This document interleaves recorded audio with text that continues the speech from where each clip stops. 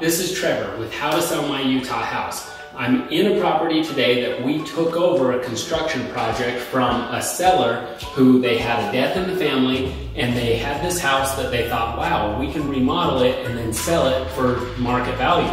So they started work.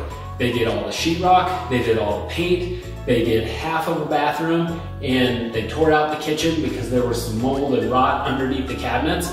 And that's where they kind of lost their excitement about the deal. It turned into a job that was bigger than what they could handle on their own. And what's worse is she doesn't even live in this state. She lives in California, so she wants to go home.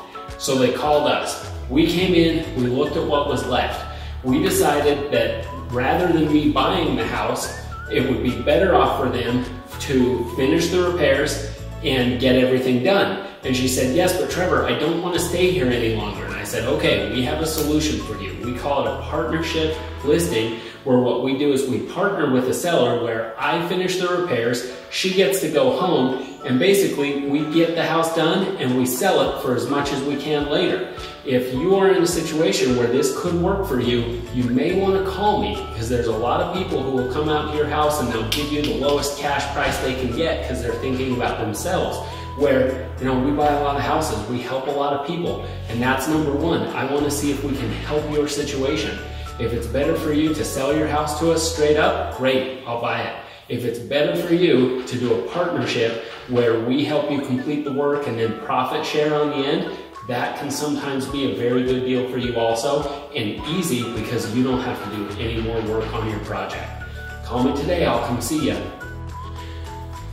Okay, so when we got this house, the flooring was already completed and the paint was already completed, but we had to hang the light fixtures.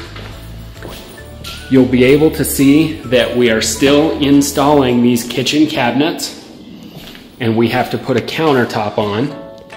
Another thing that was a bad deal is the deck was peeling paint and it looked really bad, and there were some broken boards over here by the stairs. So we had our guys, you can tell, it looks like a great deck now. Everything's painted, there's no splinters, there's no broken pieces of wood that will flag an appraisal. So as we finish this house, we're going to hang a microwave there. As we finish this house, we'll do all these little touch-up items that just become so tedious for a seller. The bathroom is almost complete, you can see. And we had our guys come in and install the carpet. So we are only about a week to 10 days, 7 to 10 days from having this house ready to sell on the market.